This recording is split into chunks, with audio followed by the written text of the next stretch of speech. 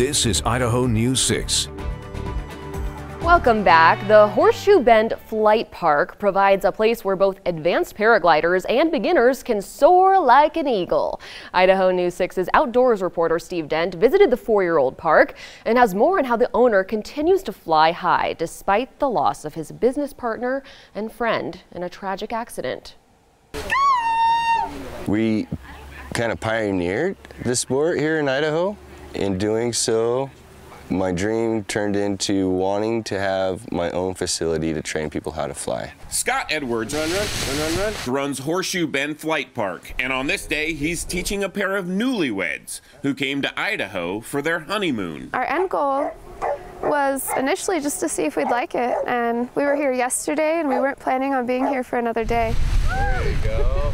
And I ended up convincing my husband to stay for another day because I wanted to spend more time with the shoots. Because this park has a relaxed atmosphere and is probably the most dog-friendly place I've ever been to, that helps draw in people from all over the world, regardless of their level of experience. Their heart is just a pounding, and they're about ready to do something they've never done before. That fear is just written all over their face. You can see it, their knees are trembling, and then we take off and we get to fly. And as soon as we leave the ground, all of that's gone, and we get to enjoy flying with the hawks or the eagles around us. Once we land, we celebrate. Scott took me up for a tandem flight, and I was feeling those jitters, but the wind changed and we couldn't fly. Safety is paramount when it comes to paragliding, but accidents happen. And last summer, Scott lost his friend and co-owner of the park, Justin Bohr, after he crashed. If I were to say anything about dealing with hard times, is don't give up.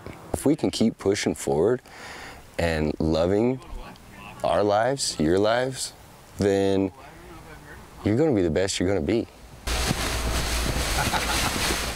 But if we give up on that, then it's a downhill spiral. I recommend that we always push hard. But it also helps to have support. And Scott's girlfriend, LD, provides that after she conquered her fear of flying.